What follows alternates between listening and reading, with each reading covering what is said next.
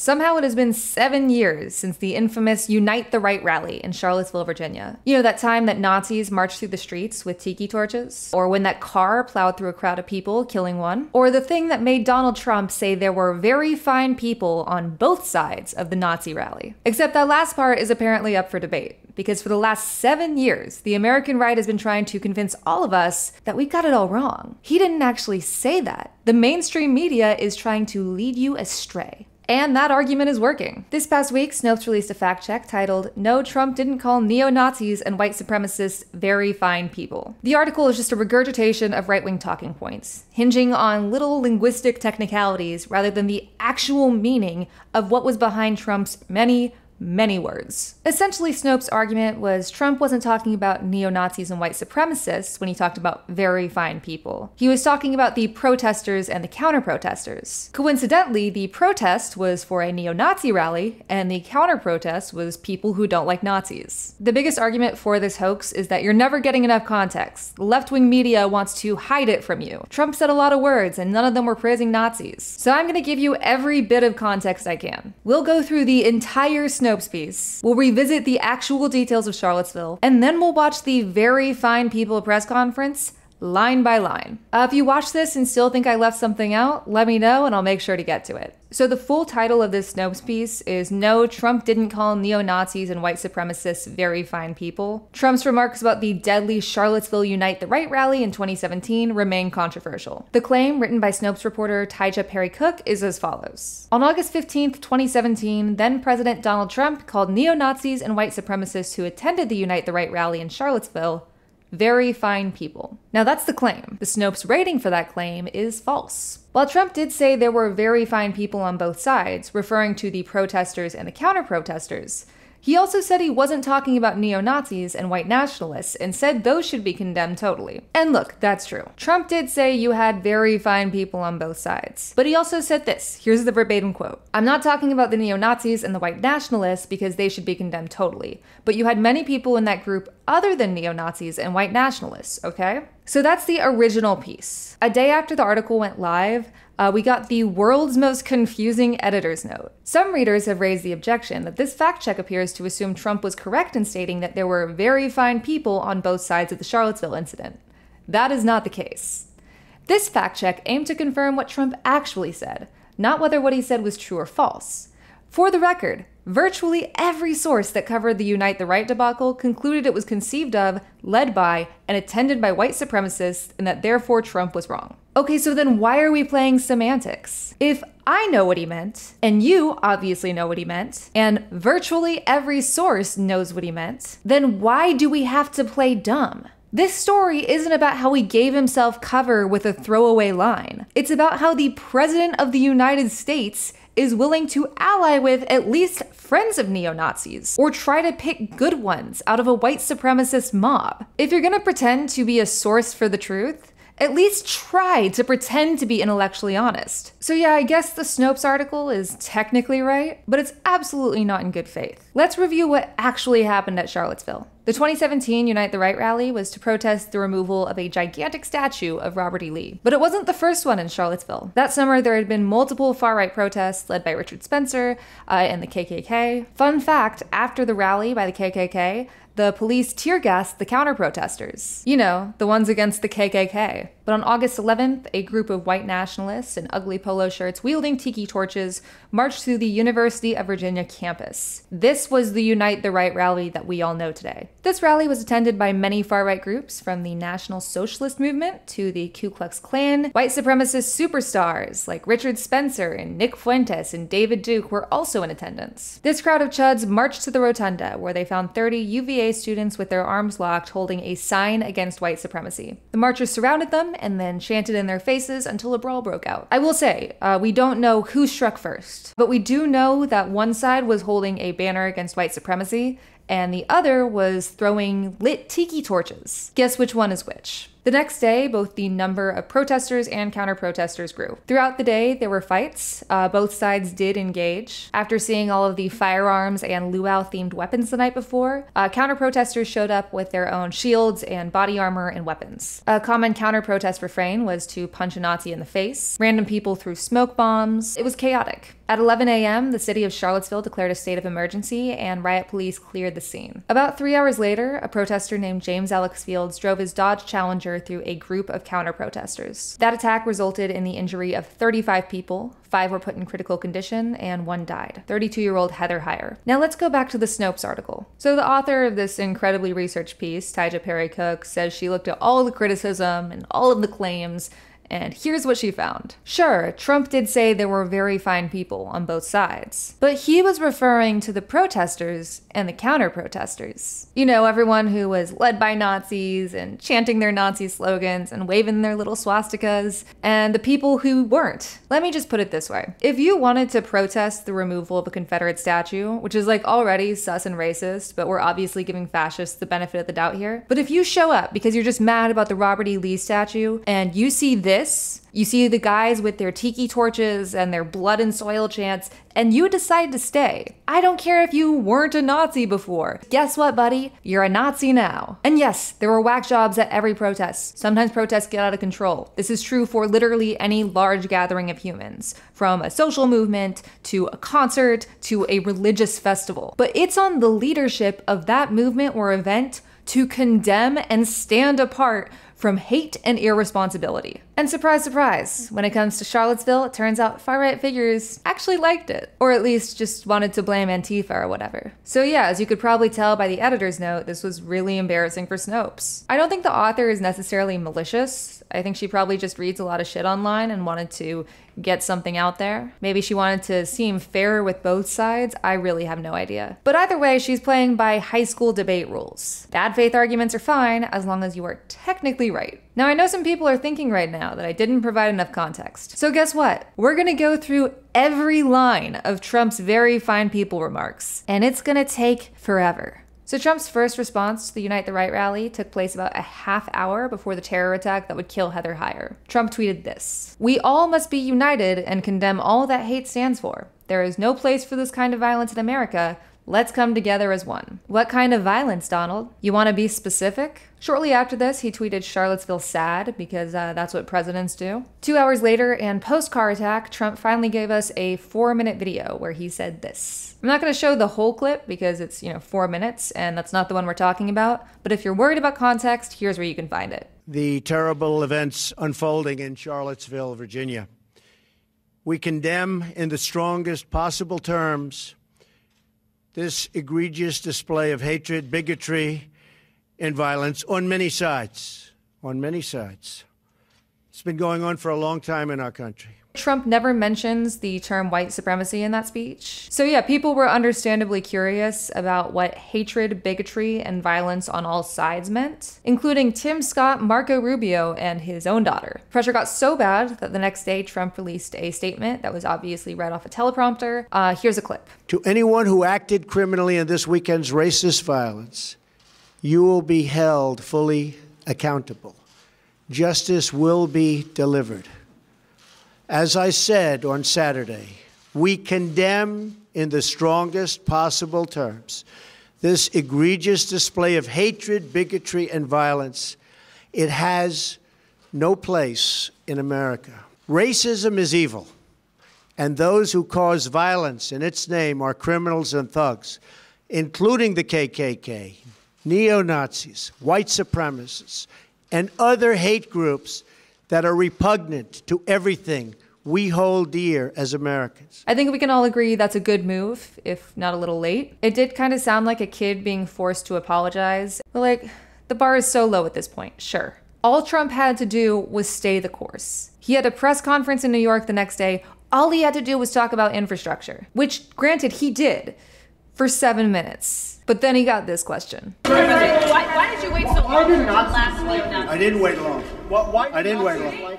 I didn't wait long. I wanted to make sure, unlike most politicians, that what I said was correct, not make a quick statement. The statement I made on Saturday, the first statement, was a fine statement. But you don't make statements that direct unless you know the fact. It takes a little while to get the facts. You still don't know the facts. Okay, but we did know the facts. David Duke was there. There are videos of guys chanting, "Jews will not replace us." This isn't hearsay. As you'll see, diversion is pretty much Trump's only tactic on this. Trump starts with, we don't have all the facts, we don't know who the bad guys are or the really bad guys are. You gotta get all the facts. We love journalism, don't we, folks? But as he gets more and more agitated, Trump descends pretty fast in attacking the alt-left. He repeatedly insists that these crazy leftists, i.e. people who wanted to protest against Nazis, were not only more violent than the original rallygoers, but also instigated any violence there. It's a rewriting of history in real time, plain and simple. One side marched through the street chanting "Jews will not replace us." The other side didn't do that. One side was organized, attended, and cheered on by Nazis. The other side wasn't. And one side had a guy drive his car into a crowd, killing a woman. The other side didn't. Anyway, let's hear about how much Trump loves facts. And it's a very, very important process to me. And it's a very important statement. So I don't want to go quickly and just make a statement for the sake of making a political statement. I want to know the facts. If you go back to in fact, I brought it. You did find time to tweet Charlottesville sad, like almost immediately after the car thing. So, cool. As I said on, remember this, Saturday, we condemn in the strongest possible terms this egregious display of hatred, bigotry, and violence. It has no place in America. And then I went on from there. Now, here's the thing. Excuse me. Take it nice and easy. Here's the thing. When I make a statement, I like to be correct. I want the facts. Ah yes, serial fact checker Donald Trump. The only man who waits before he tweets. The only president who hasn't had a gag order for insane off-the-cuff ranting. He wants the facts. This event just happened. In fact, a lot of the event didn't even happen yet as we were speaking. This event just happened. Before I make a statement, I need the facts. So I don't want to rush into a statement. So making the statement when I made it was excellent. Sure. In fact, the young woman, who I hear is a fantastic young woman, and it was on NBC, her mother wrote me and said, through, I guess, Twitter, social media, the nicest things, and I very much appreciated that. I hear she was a fine, really actually an incredible young woman. But her mother on Twitter thanked me for what I said. Okay, so it is true Heather Heyer's mother did thank Trump for his remarks. The ones from the day before, August 14th, the ones from the teleprompter. But after everything Trump is about to say in this press conference, Heyer's mother will refuse to speak to Trump. And honestly, if the press were not fake, and if it was honest, the press would have said what I said was very nice. But unlike you and unlike the media, before I make a statement, I like to know the facts. Trump tries to pivot back to the economy, but reporters understandably want to talk about Charlottesville. Luckily, one reporter figured out how to marry the two together. They don't. How about a couple of infrastructure questions? Was that terrorism? Say it, what? The CEO of Walmart said you missed a critical opportunity to help bring the country together. Did you? Not at all. I think the country, look, you take a look. I've created over 1 million jobs since I'm president. The country is booming. The stock market is setting records. We have the highest employment numbers we've ever had in the history of our country. We're doing record business. We have the highest levels of enthusiasm. So the head of Walmart, who I know, who's a very nice guy, was making a political statement. I mean, ask him how he's doing. I do it the same way, and you know why? Okay, but be for real, because you're doing it kind of different right now. Because I want to make sure, when I make a statement, that the statement is correct. And there was no way of making a correct statement that early. I had to see the facts, unlike a lot of reporters. I didn't know David Duke was there. I wanted to see the facts. And the facts, as they started coming out, were very well stated. In fact, everybody said his statement was beautiful. If he would have made it sooner, that would have been good. I couldn't have made it sooner because I didn't know all of the facts. Oh my God, man, it sounds like you're talking about David Duke. Stop making this worse for yourself. I've never seen someone bomb so hard on the easiest question in the world. It's really no wonder we got this at the presidential debates. Who would you like me to condemn? White supremacists and right-wing militias. stand back and stand by. He's like the Sisyphus of not alienating Nazis. Frankly, people still don't know all of the facts. It was very important, excuse me. It was very important to me to get the facts out and correctly. Because if I would have made a fast statement, and the first statement was made without knowing much other than what we were seeing. The second statement was made after with knowledge, with great knowledge. There's still things, there's still things that people don't know. I want to make a statement with knowledge. I wanted to know the facts. We get it. You are Mr. Facts. Was this two questions. Was this terrorism? And can you tell us how you're feeling about your chief strategist? Well, I think the driver of the car is a disgrace to himself, his family, and this country. And that is, you can call it terrorism. You can call it murder. You can call it whatever you want. I would just call it as the fastest one to come up with a good verdict. That's what I'd call it. Because there is a question. Is it murder? Is it terrorism? And then you get into legal semantics. The driver of the car is a murderer.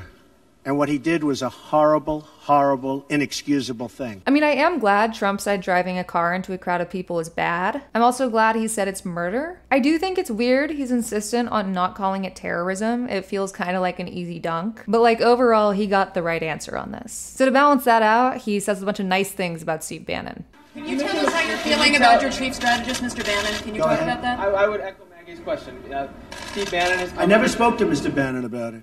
Can you tell us broadly what do you still have confidence Well, in we'll Steve? see. And look, I like Mr. Bannon. He's a friend of mine. But Mr. Bannon came on very late. You know that. I went through 17 senators, governors, and I won all the primaries. Mr. Bannon came on very much later than that. And I like him. He's a good man. He is not a racist, I can tell you that. He's a good person. He actually gets a very unfair press in that regard.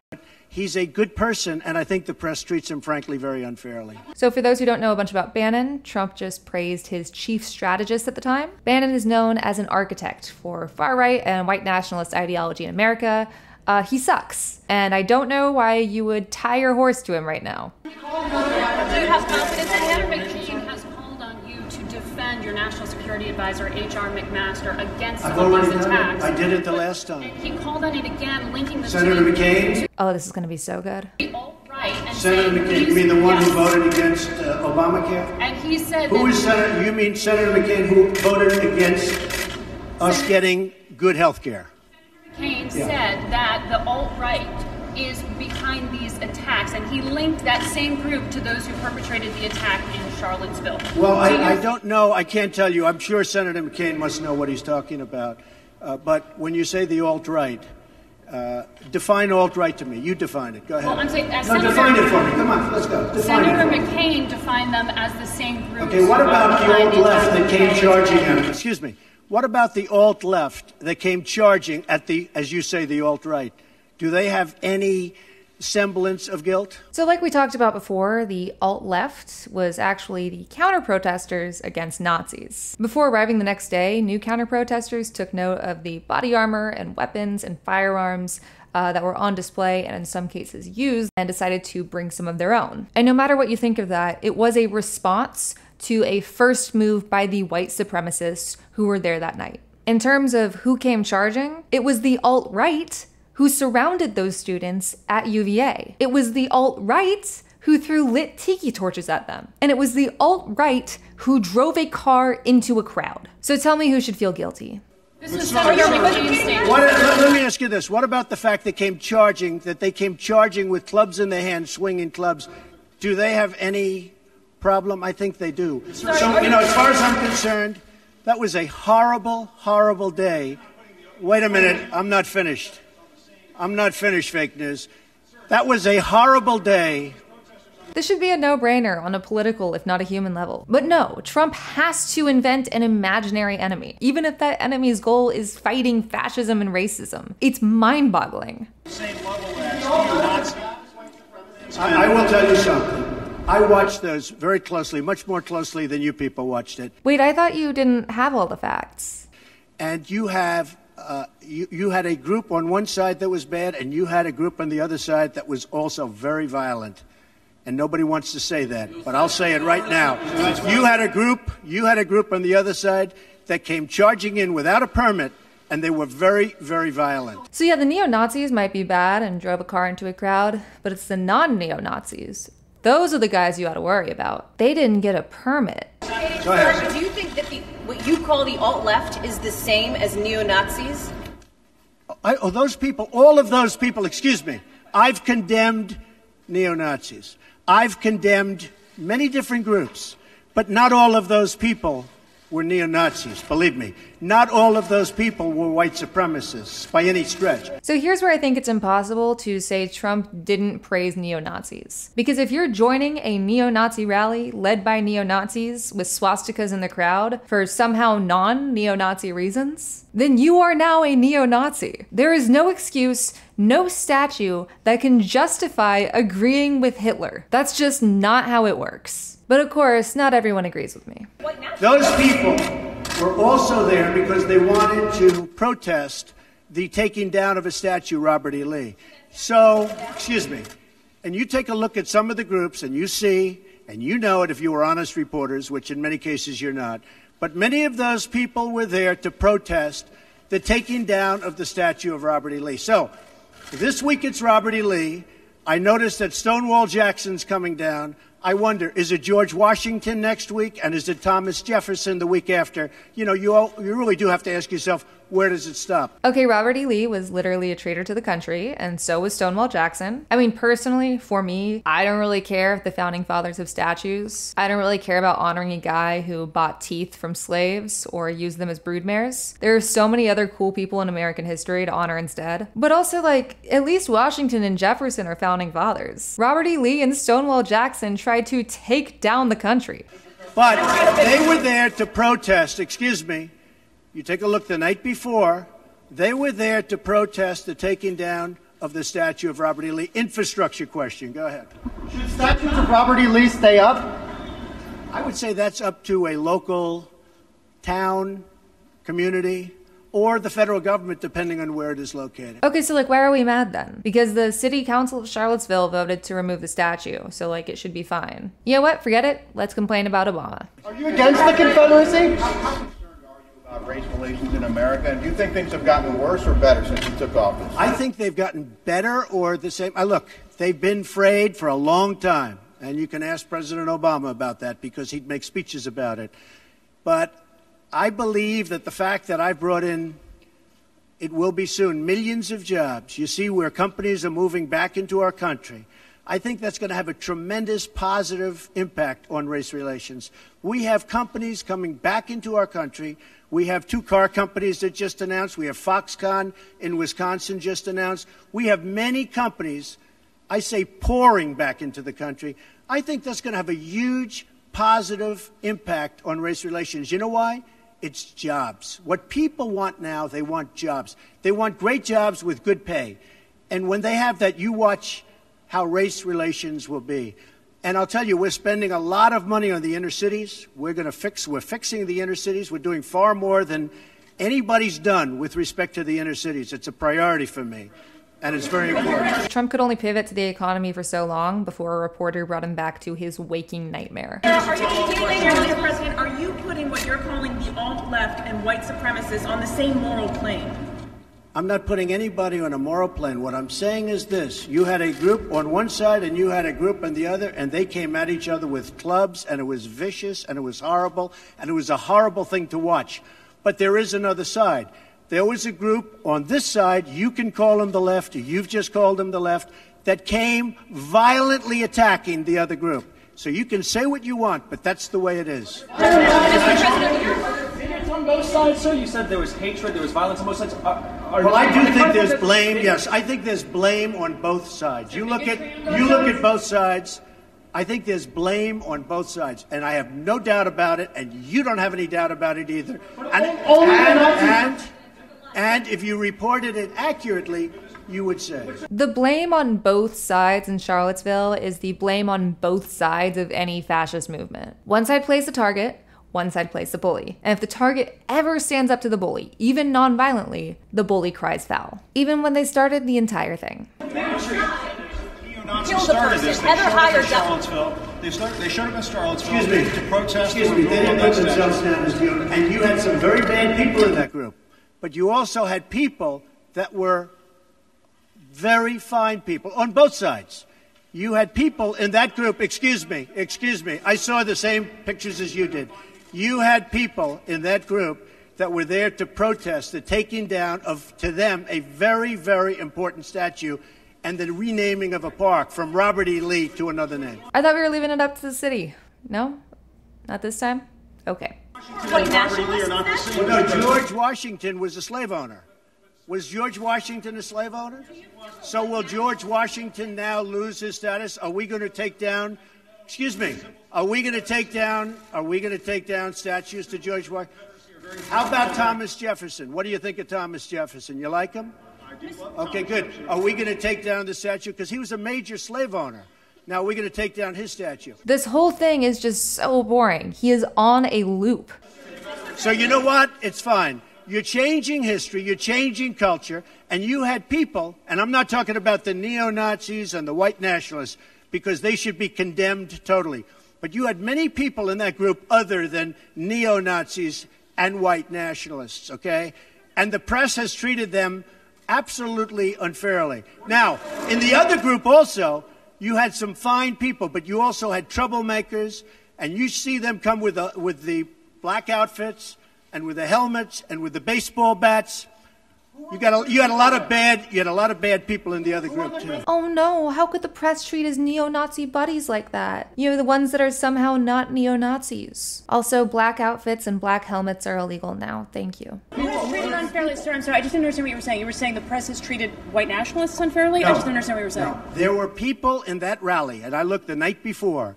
If you look, there were people protesting very quietly the taking down of the statue of Robert E. Lee. I'm sure in that group there were some bad ones. The following day it looked like they had some rough, bad people, neo-Nazis, white nationalists, whatever you want to call them. Yeah, I'd probably wager there were bad guys here. One people, one nation, and immigration. I do love the idea of just like a hypothetical good guy on the sidelines, so engulfed in the beauty that is Robert E. Lee, so obsessed with the Confederate general, he can't even register the neo-Nazi chants around him. Such a pure soul. It is kind of insane, though, that Trump's best case scenario is a few guys were having a temper tantrum over their loser statue. Like, I'm sorry, that's just not a good look. But you had a lot of people in that group that were there to innocently protest, and very legally protest, because, you know, I don't know if you know, they had a permit. The other group didn't have a permit. So I only tell you this, there are two sides to a story. I thought what took place was a horrible moment for our country, a horrible moment. But there are two sides to the country. Does anybody have a final? Does anybody have, you have an infrastructure. I think my biggest takeaway from all of this is you can do anything as long as you have a permit. Also, how insulting is it to label half the country as neo-Nazis? Like, he's essentially saying you're either anti-racist or you're marching through the streets with a fleece vest chanting Jews will not replace us. There has to be a third option. You think you can get an infrastructure bill? You didn't get health care. Well, you know, I'll tell you, we came very close with health care. Unfortunately, John McCain decided to vote against it at the last minute. You'll have to ask John McCain why he did that. Like I said, I'm not clipping any of this short because I'm not going to be accused of removing context. But we came very close to health care. We will end up getting health care, but we'll get the infrastructure. And actually, infrastructure is something that I think we'll have bipartisan support on. I actually think Democrats will go along with the infrastructure. After talking about infrastructure for way too long, we return to Heather Heyer's mom, who, as I said before, will refuse to speak to Trump after this. President, have you spoken to the family? Have you spoken to the family of the victim of the car attack? No, I'll be reaching out. When will you be reaching out? I was I thought that the statement put out, the mother's statement, I thought was a beautiful statement. I was telling you, it was something that I really appreciated. I thought it was terrific, and really under the kind of stress that she's under and the heartache that she's under, I thought putting out that statement to me was really something I won't forget. Thank you all very much. Thank you. We also learned that Trump knows a lot about Charlottesville. Thank you. Do you plan to go to Charlottesville, Mr. President? You're helping to heal the nation. Are you in a house? house in Charlottesville. Will you go to check? Does anyone know I own a house in Charlottesville? Where is it? Oh boy, it's going to be. It's in Charlottesville. You'll see. Is it near the winery or something? It is the winery. Will you go visit to try to? I mean, I know a lot about Charlottesville. Charlottesville is a great place that's been very badly hurt over the last couple of days. But I own actually one of the largest wineries in the United States. It's in Charlottesville. And has lots of ideas on how to overcome racial divides. What do you think needs to be done to overcome the racial divides? Well, I really think jobs can have a big impact. I think if we continue to create jobs, over 1 million, substantially more than 1 million, and you see just the other day, the car companies coming in with Fox. I think if we continue to create jobs at levels that I'm creating jobs, I think that's going to have a tremendous impact, positive impact on race relations. And what you said today, how do you think that will impact the racial? Because the people are going to be working, they're going to be making a lot of money, much more money than they ever thought possible. I mean, your remarks and that's going to happen. And the other thing, very important, I believe wages will start going up. They haven't gone up for a long time. I believe wages now, because the economy is doing so well with respect to employment and unemployment, I believe wages will start to go up. I think that'll have a tremendously positive impact on race relations. Why have bigots been drawn to you, Mr. President? Was Trump Tower wiretap? So there you go, the infamous Very Fine People press conference with total context. After hearing all of that, tell me this. Did that sound like a president fighting against hate? Or did it sound like a politician who was terrified of alienating his base?